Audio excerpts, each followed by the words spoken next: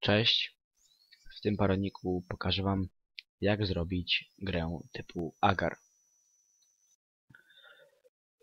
Tworzymy nową aplikację. Możemy jakoś nazwać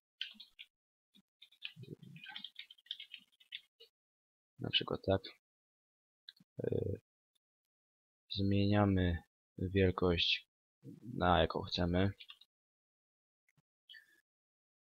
i zmieniamy wielkość naszej klatki na taką wielkość, jaką chcemy mieć wielkość planszy.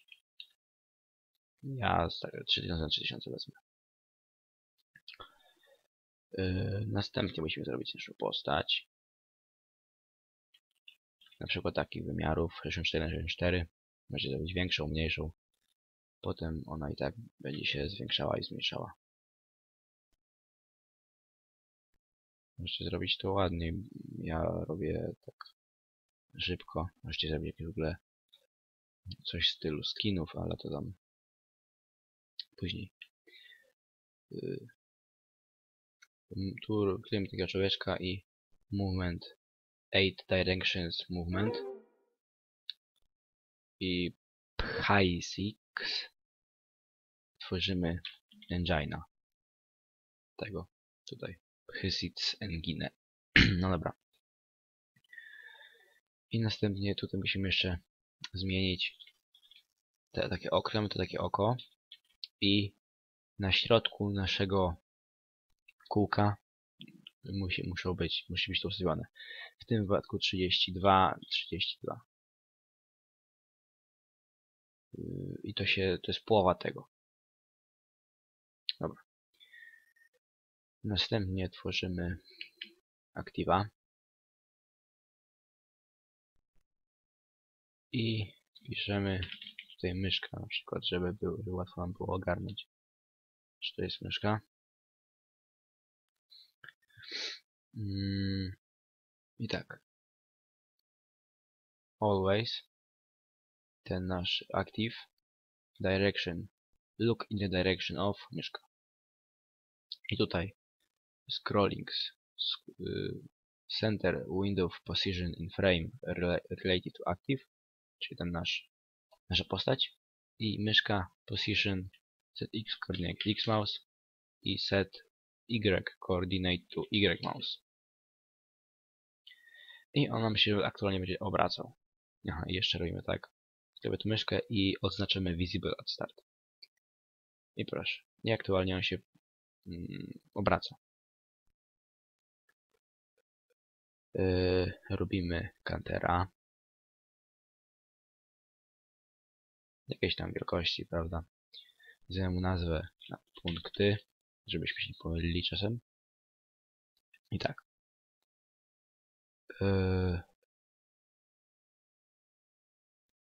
Tworzymy aktywa kolejnego. Odznaczamy visible at start. I tak.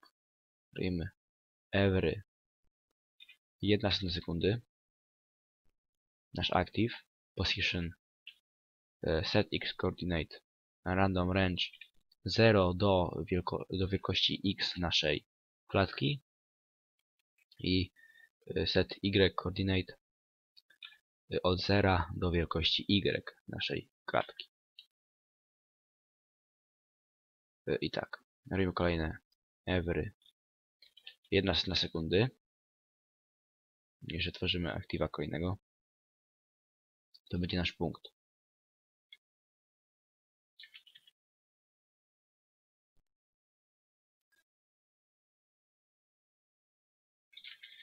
Tworzymy ileś tam klatek animacji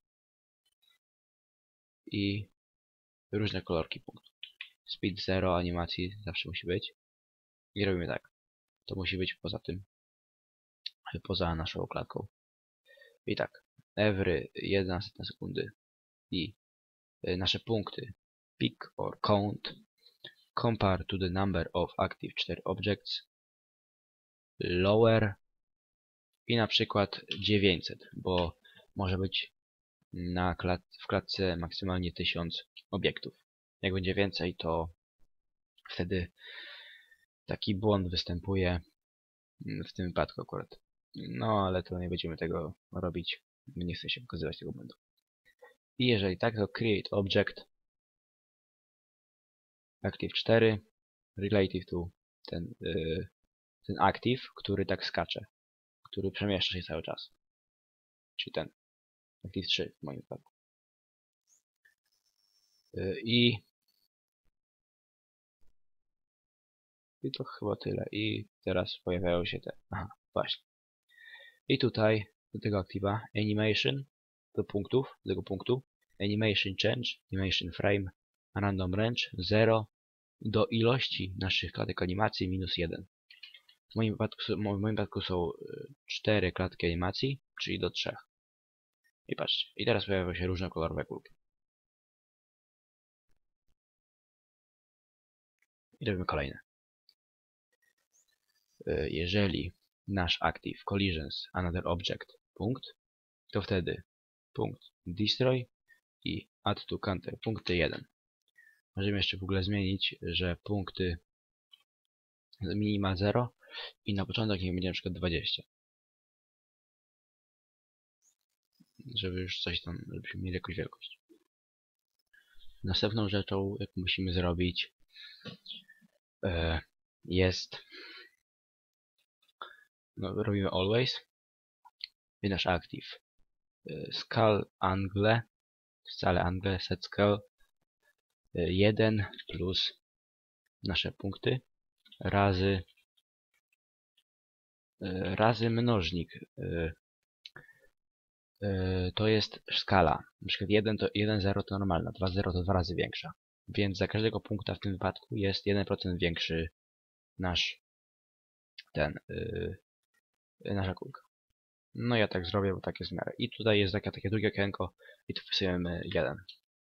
Bo to wtedy nam zwiększa jakość tego. I on teraz już troszeczkę większy, widzicie, niż jest w teorii. I on się w końcu nie porusza. Więc robimy tak, punkty. Zrobimy tak, że on że w zależności od ilości punktów będzie się poruszał z jakąś tam prędkością. Na przykład mniej niż 50 punktów, mniejsze równe 50 punktów, to wtedy active, nie, ten active, nasza postać, movement set speed 60. Załóżmy, możecie zrobić inaczej. Jeżeli mniejsze 100, ale greater or equal 51, czyli do 51 do 100, niech będzie na przykład 50. Jeśli mniejsze niż 200, mniejsze równe 200, większe równe 101, to 40. No i tak dalej, możecie tak zrobić. No i ja to zrobię teraz, żeby pokazać, jak to mniej więcej wygląda.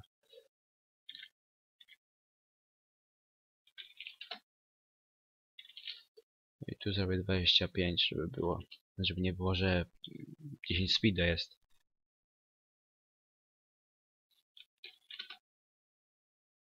I tu 20. I patrzcie. I on już się porusza. Zbieramy punkty. Powiększamy się. Widać to chyba, że się trochę powiększa, prawda? Aha, i kolejna rzecz. Tutaj always set scale, tak? To ja tu trochę źle robiłem. Edit robimy. Bierzemy to w nawias. I podzielić slash bierze tego active'a scale angle nie, count number of objects. No i tu 1. To się nam później przyda do zrobienia skoku. Bo zrobimy skok, który najpewniej będzie działał dość średnio, ale no będzie działał jednak. Tak mi się wydaje. Dobra. I robimy tak. Every, no na przykład, no załóżmy 10 setnych sekundy. Punkty subtract from counter. Punkty razy, czy na przykład 1/1000%, czy to będzie 1% co sekundę naszych punktów będzie nas zabierało. No i to wygląda trochę źle. Musimy kliknąć na te nasze punkty. I tutaj jest number of significant digits. I to 0. I w tym drugim też 0. I teraz zobaczcie, nam się zmniejsza ta liczba.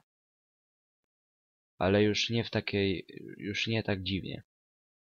Ale cały czas się zmniejsza.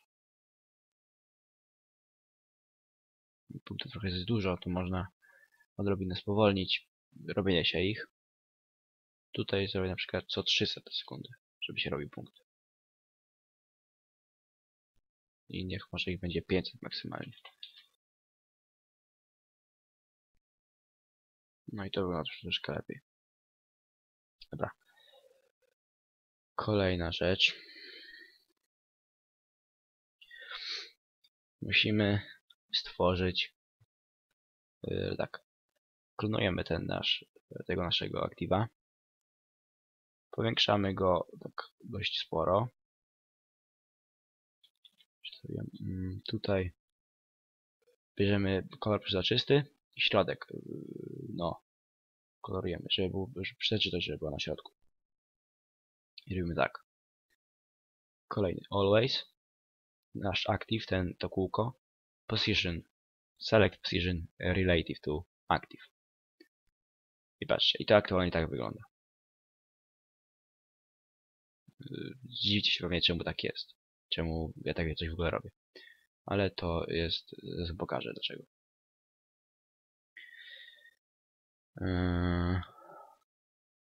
I klonujemy to coś znowu.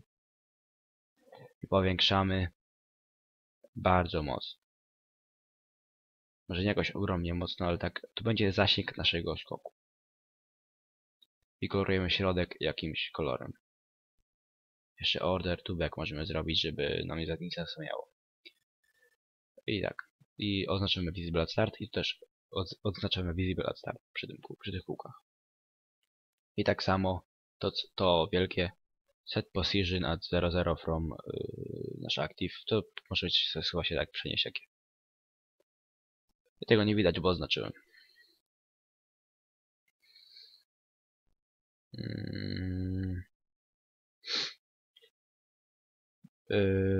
Robimy teraz aktywa takiego. Robimy go tak poza naszą, żeby nie dotykał naszej kulki. Tej. Oznaczymy visible at start, movement, 8 directions. Albo na razie zaznaczę, żeby pokazać jak to będzie wyglądało. I sam sprawdzić, czy dobrze robię. I tak. Jeżeli ten nasz aktyw w ogóle może zmienić trochę mu wygląd, żebym się nie... Bo może mogę się tak pomylić. Dobra, niech to będzie zielony. Następnie musimy zrobić kolejnego aktywa. Też z innym kolorem najlepiej. I tak. I robimy tak, że jeżeli ten active, collisions, overlapping, nie backdrop, źle zrobiłem. Jeżeli ten nasz active, collisions, overlapping, another object, active 6, to wtedy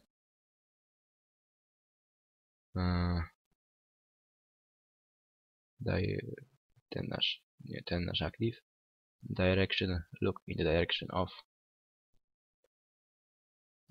gdzie jest myszka? Myszka tu. Dobra. A jeżeli negate, to wtedy direction, look in the direction of active.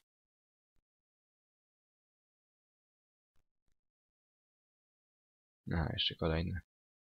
Ten active musi mieć movement 8 directions i always movement set speed 250.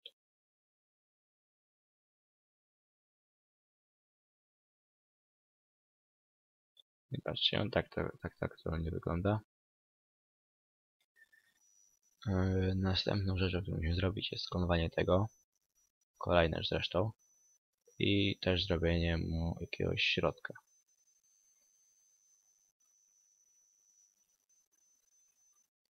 Zrobiłem tak.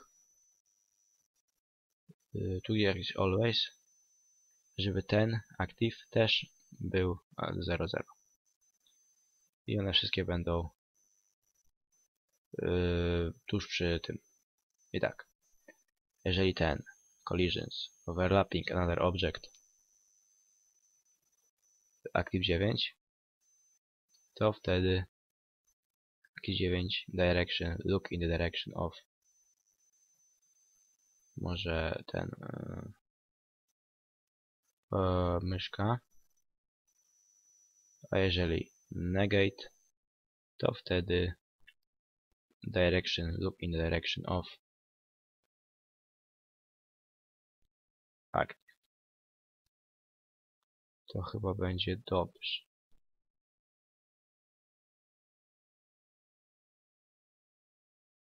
Nie ten active, sorry.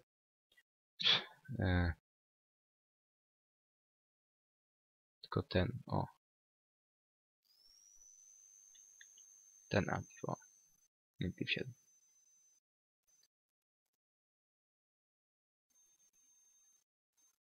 I patrzcie, i tak to wygląda. Następnie, chwila, muszę sobie zobaczyć, bo on nie może dotykać zbyt bardzo tej naszej kulki. Następnie robimy tak. Dobra, musimy stworzyć kolejnego kantera. Nazywamy go na przykład czas, bo to będzie w pewnym sensie czas. I every 1 second add to counter czas 1. I tak. Jeżeli the keyboard upon pressing a key space insert punkty greater or equal, i teraz na przykład od 40 punktów ja dam, żeby można było się wystrzeliwać, podzielić na ten nasz active, tę naszą postać, count number of objects razy, tu mówią razy, żeby na przykład nie można było się wystrzelić 10 razy, kiedy się ma 40 punktów, tylko na przykład kiedy ma się 80, dopiero będzie można drugi raz. Tak to wygląda. I co z 40 punktów będzie można się wystrzelać. To wtedy create object active relative to ten zielony counter. Ten counter, który, znaczy nie counter, tylko ten active, który jest bliżej tego kółka. Będziecie chyba wiedzieli, który to jest. Jeszcze w ogóle to możecie go tak troszkę zmniejszyć, żeby on na pewno tego waszego kółka nie dotykał. No i teraz tam pewno nie dotknie. Chyba. No dobra, w każdym razie.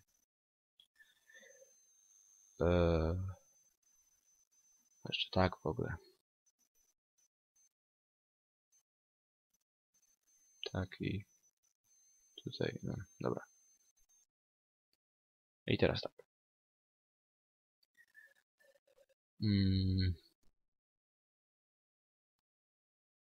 Create i dobra. I jeżeli ten nasz active collisions overlapping another object, ten nasz active, który jest bliżej, to wtedy ten active, ten nasza postać, direction, look in the direction of ten active.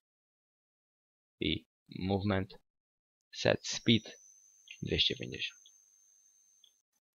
I zobaczcie, jak to aktualnie wygląda.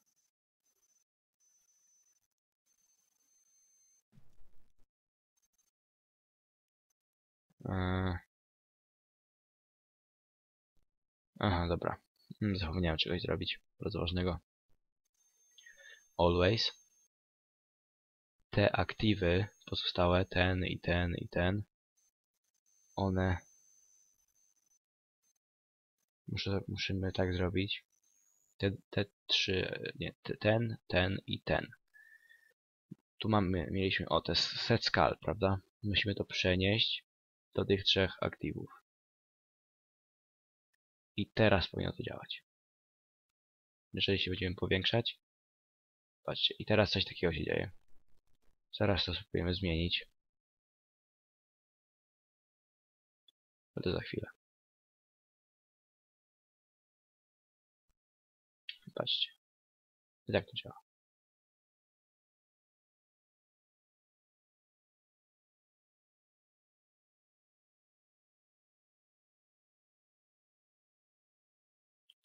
Są właśnie takie błędy pojedyncze. Ale nie jestem pewien, jak je naprawić.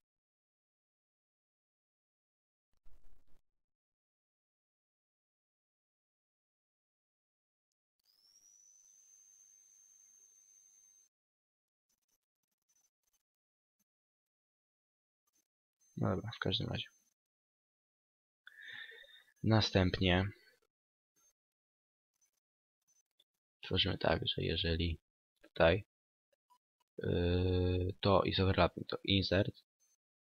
Jeżeli czas jest równy 0, insert i the mouse, albo po prostu tak, jeżeli czas jest równy 0 i patrzcie. I teraz już to nie działa. To takie skakanie. To przybliżenie się. Teraz zrobimy tak i też nie działa. Skok działał, ale już przyspieszenie nie. No ten błąd naprawiłem. Dobra. Widzicie, tak działają skoki. Zaraz zrobię w ogóle trzeci skok. I proszę.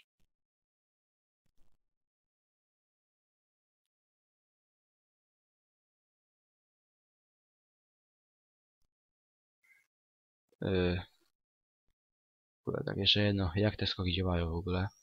Wydaje mi się, że trochę słabo. Czy trochę niezbyt daleko skaczę.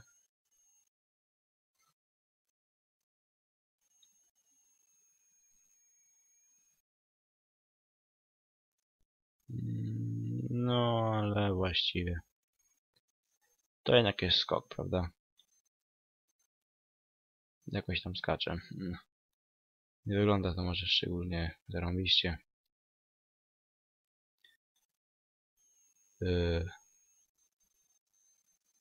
No ale działa. Tak, działa. Jeszcze możemy właściwie zwiększyć chyba tego wielkość już. Po raz kolejny to zmieniam. Ciekawe jak to będzie wtedy wyglądało. Chyba trochę lepiej.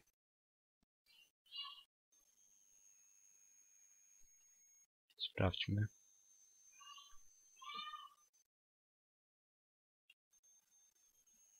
No, niewiele pomogło. No dobra. To tyle ze skoku. Skok już mamy. I teraz popatrzcie. Zrobimy przeciwników. Klonujemy naszego aktywa, naszą postać. Zostawiamy gdzieś tak odrobinę dalej nasze postaci. I zmieniamy jej kolor, tak żebyśmy się nie pomylili. I też musi być movement ten, co nie. I tworzymy kolejnego aktywa. Taka duża, tak żeby było dużo miejsca zajmowało. Order to back i odznaczymy visible at start. I tak. Always ten nasz duży active. Position, select position, relative to nasz przeciwnik. I tak. Kolejna rzecz. Jeżeli ten nasz punkt, nasze takie, no te punkty, collisions, overlapping another object, ten active duży, to wtedy nasz active, ten przeciwnik, direction, look in the direction of ten oto punkt. OK. I patrzcie jak to wygląda. O, te będą się zmienić za chwilę, patrzcie. I on się patrzy cały czas aktualnie w te punkty. No do tego nie widać za bardzo, ale to zaraz to zmienimy. tutaj musi być oznaczone visible start. I patrzcie.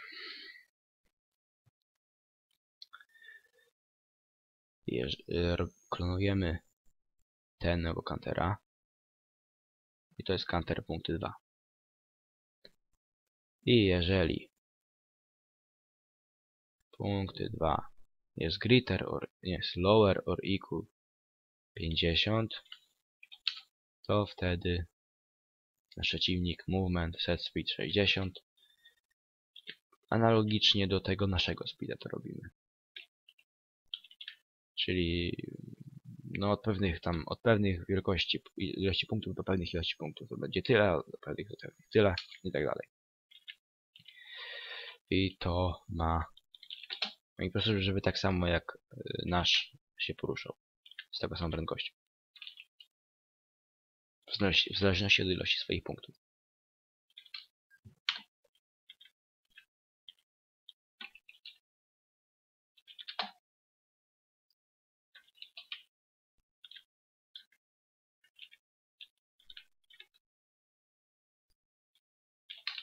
I dobra. I patrzcie. I on aktualnie chodzi. Widzicie? To już jest jakiś plus. I jeżeli nasz punkt collisions another object przeciwnik, to wtedy add to punkty 2, 1 i ten punkt destroy. I on teraz będzie sobie zjadał te punkty i będzie sobie dostawał swoje punkty. Będzie zjadał to właśnie, zjada już. On może nie jest zbytnio inteligentny, ale cały czas idzie do punktu. I patrzcie, kolejna rzecz.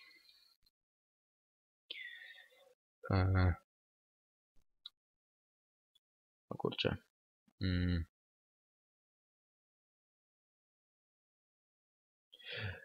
A właśnie, jeszcze jedna bardzo ważna rzecz.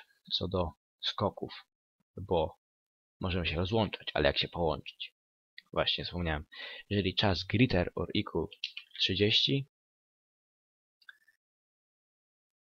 tworzymy w ogóle kolejnego aktywa niestety.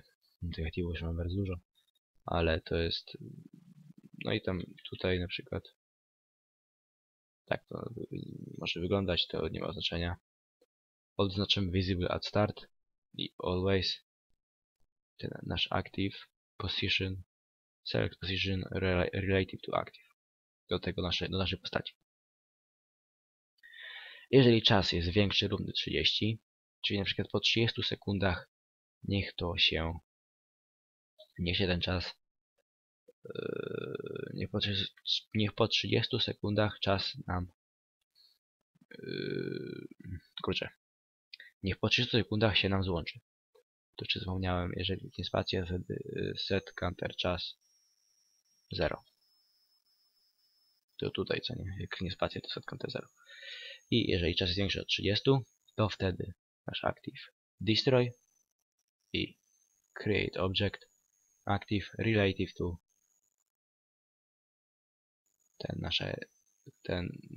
nasze coś, kurde. Nie mogę tego kliknąć, dobra. Tak znaczy. Ok. I teraz będą działały już skoki dobrze. Pokażę wam. Przynajmniej tak mi się wydaje, że one dobrze działały. Mogą nie działać wcale dobrze. No już teraz to jakoś działa. Zaraz wam pokażę, że się połączy. Połączyło się w jeden.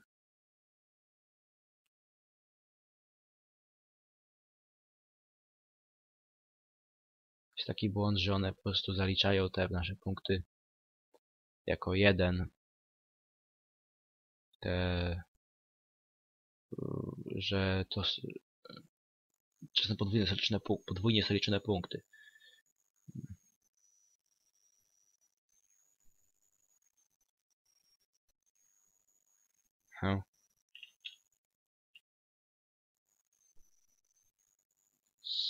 Co się stało? Dobra, sprawdzę to jeszcze raz.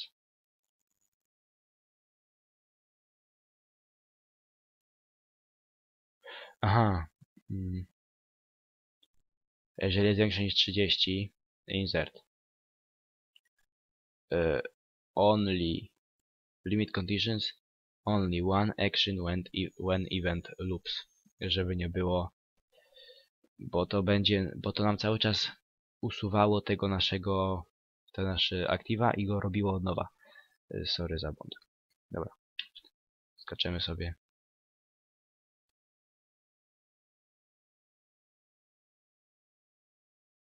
Zaraz się nam powinien połączyć.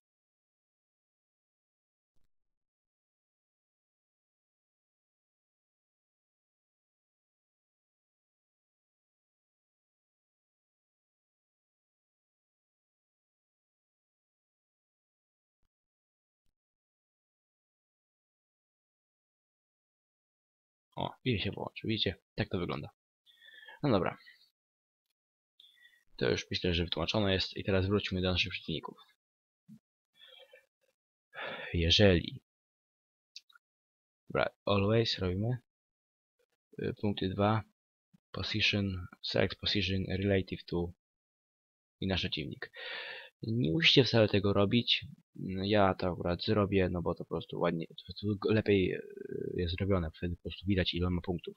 Nie trzeba się z tym męczyć. I tu w tym samym always active 10 skull angle set skull 1 plus punkty 2 razy 0,01 w tym wypadku, bo ja tak wcześniej zrobiłem, czyli o 1% jest większa za każdego punkta. I maximum quality, czyli 1. Tu już nie musimy podzielić przez liczbę tych aktywów, bo on w końcu nie będzie skakał. Można byłoby zrobić tak, że skacze, ale to no już niestety wam w tym poradniku nie pokażę, bo mi się po prostu nie chce. Bo to musiałbym wykminiać to, ile się tam to by trwało czasu. No dobra. Widzicie, jak to wygląda aktualnie. I tak, jeżeli punkty 2 jest greater or equal punkty razy no na przykład 1,2 to jest mnożnik, ile razy musi być większa, ile razy muszą być punkty większe przeciwnika, żeby zaczął nas gonić.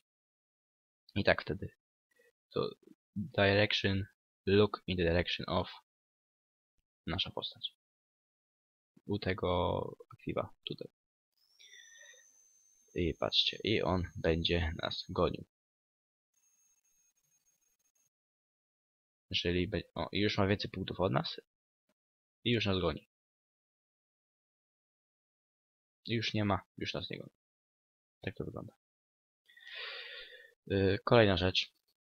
Jeżeli active collisions another object active 10, czyli nasz przeciwnik, to wtedy jeżeli właśnie te punkty 2 są większe, to wtedy nasza postać destroy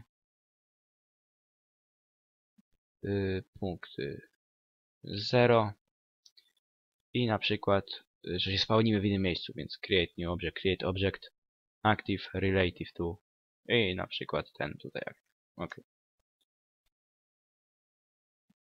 No i jeżeli umrzemy, pokażę wam zaraz, bo zaraz się po prostu zabiję i umrę sobie i puf, i się spełnimy w innym miejscu. Aha, i może relative to nie set counter może 20, żeby był właśnie jakiś punkt na początek. I dobra.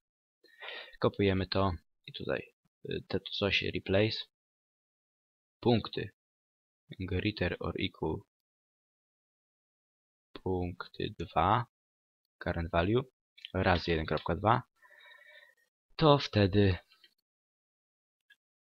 active 10 destroy, aha, jeszcze tu musimy zrobić add to counter punkty 2 punkty i dopiero potem set counter 20. Dobra, tutaj musi być właśnie add to counter, żeby mu się te punkty jednak zwiększyły, prawda? I teraz tutaj jeżeli my będziemy więcej punktów, to on jest zniszczony. Add to counter punkty 2 i tego countera setu 20, ten punkty 2. I wtedy create object active 10 relative to ten active. Ten, który tak skacze. Tak w teorii skacze, bo naprawdę nie skacze. Zobaczcie. I jeżeli my jego zjemy, zaraz będziemy mogli, chwila, pokażę wam. Już chyba możemy. Kurde. O, i zjedliśmy. I możemy tego sobie zjadać. I tak nawijać nim punkt. Tak to mniej więcej wygląda. I on się wtedy w innym miejscu odradza. I to jest całkiem fajne. I tak. Klonujemy jego. To będzie nasz drugi przeciwnik. I pokażę wam, że oni będą się wzajemnie żarli. Klonujemy też to tu wielkie gówno. Wielkie gówno, takie fajne określenie. Dobra. I tak samo robimy. Always. To coś. Position, select position, relative to active 13. Ten drugi przeciwnik. I klonujemy te punkty 2, clone object, i te będą punkty 3. I tak, jeżeli ten active 13 collisions another object, czyli to takie wielkie coś z punktem, to drugie to koliduje z punktem, to wtedy add to counter punkty 3, 1 i punkt to coś destroy. I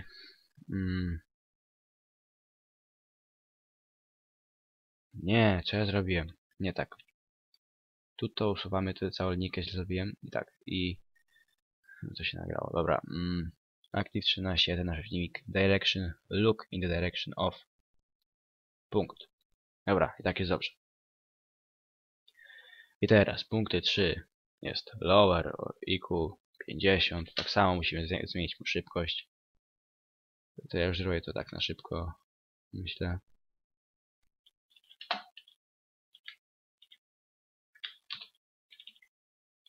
Myślę, że już ogarnęliście, o co w tym chodzi. Tak samo jak w tamtych musi być.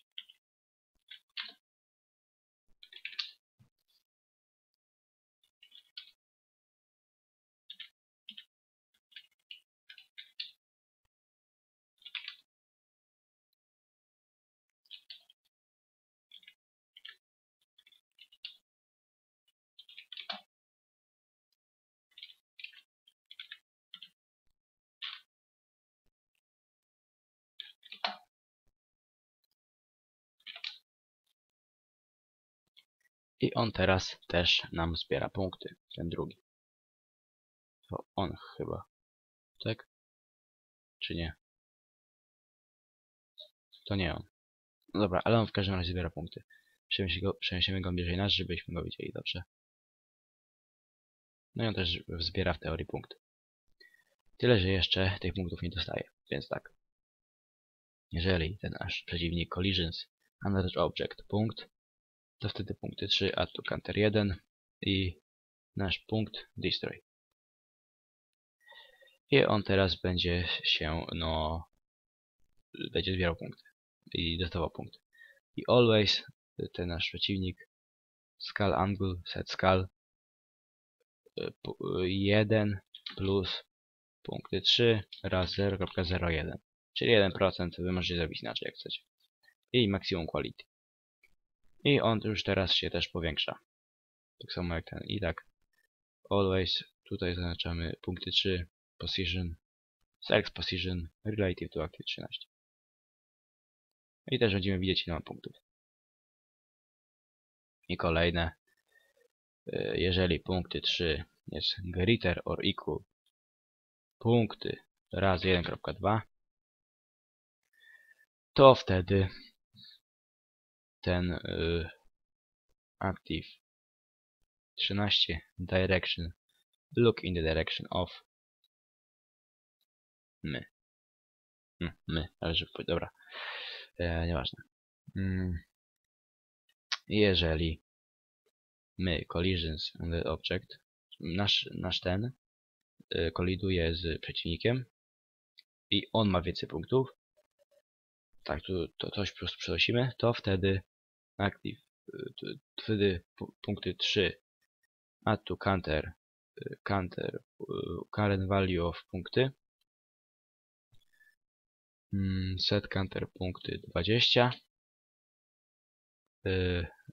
nasz ten destroy i create object active relative to ten active 3.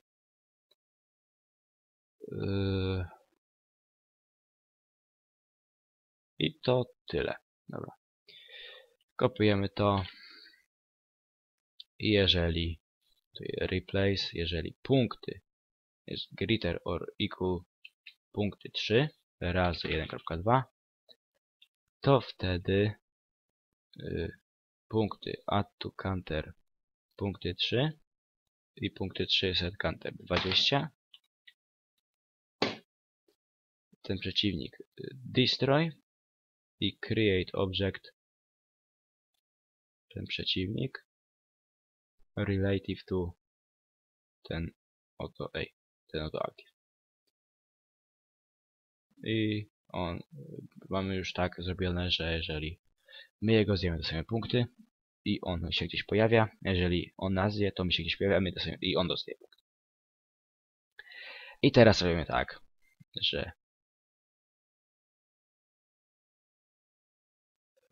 i jeszcze musi być takie coś, że tutaj, prawda, że jak on ma więcej punktów od nas, ale jeżeli nasz active collisions overlapping another object, ten jego teren, po którym on się porusza. I tutaj tak samo. Insert, jeżeli nasz active overlapping another object, ten, po którym on się porusza. No i dobra. Kolejna rzecz to jeżeli punkty 3 jest greater or equal punkty 2 razy 1.2 i insert active i ten przeciwnik overlapping another object to dobra, załóżmy, to jest przeciwnik 2, a to jest teren przeciwnika 3, po którym on się porusza. Jeżeli przeciwnik 2 jest w terenie przeciwnika 3, to wtedy przeciwnik 3 direction look in the direction of przeciwnik 2. I jeżeli tak, tutaj replace, patrzcie, kopiujemy, przenosimy tutaj i to robimy replace. Jeżeli punkty 2 jest greater or equal punkty 3 razy 1.2 i tutaj też tutaj edit. Jeżeli wtedy active 3 jest collision, koliduje overlapping to, czyli jeśli przeciwnik 3 koliduje z terenem przeciwnika drugiego, to wtedy ten nasz drugi przeciwnik direction look in the direction of przeciwnik 3. I jeżeli przeciwnik 2 koliduje another object active 13, czyli przeciwnik trzeci, to wtedy przeciwnik drugi destroy. Chwilę, jeszcze tutaj. I jeżeli punkty przeciwnika 2 są większe, tak, kopiujemy to, czyli punkty przeciwnika 2 są większe, równe 1.2 razy punkty przeciwnika 3, to wtedy przeciwnik 3 destroy, punkty 3, potem punkty 2 add to counter punkty 3 i set counter punkty 2 20 i create object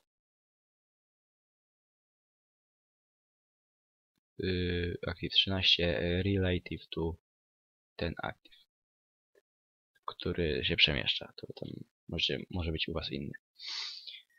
Kopiujecie to zostawiacie tutaj replace, jeżeli punkty 3 jest greater or equal 1.2 razy punkt 2, czyli jeżeli teraz przeciwnik 3 ma więcej punktów, usuwacie wszystko i add to punkty 3, add to counter punkty 2, punkty 2 set counter 20, ten drugi przeciwnik destroy, ten i create object, ten active, ten drugi przeciwnik relative to active 3. Mogłem trochę to chaotycznie powiedzieć, ale dam wam najpewniej grę plus exampla, przepraszam, plus no plus jej projekt w opisie, bo ja pokażę wam linka do wkładu. I patrzcie, oni zaraz... O, i zjadło. I na starcie. I on już teraz jest królem. O, i znowu nas. No dobra. Tak to wygląda aktualnie. Takie agario możecie sobie sami stworzyć. Możecie dorobić tę siatkę, tą siatkę tutaj. Więcej przeciwników. Ale pamiętajcie, że potem każdy przeciwnik z każdym musi mieć własne własne, konkretne jak to powiedzieć, no własne konkretne reakcje z nim. Na przykład, no i na przykład przy dwóch przeciwnikach tych reakcji było 4 bodajże. Przy 3 będzie to 9, przy 4 bodajże 24. I to się tak powiększa dość mocno. No. I to by było na tyle. Jeśli chcecie jakiś coś jeszcze, żeby powiedział wam na przykład w następnym poradniku, to powiedzcie. Ja się z wami żegnam. Cześć.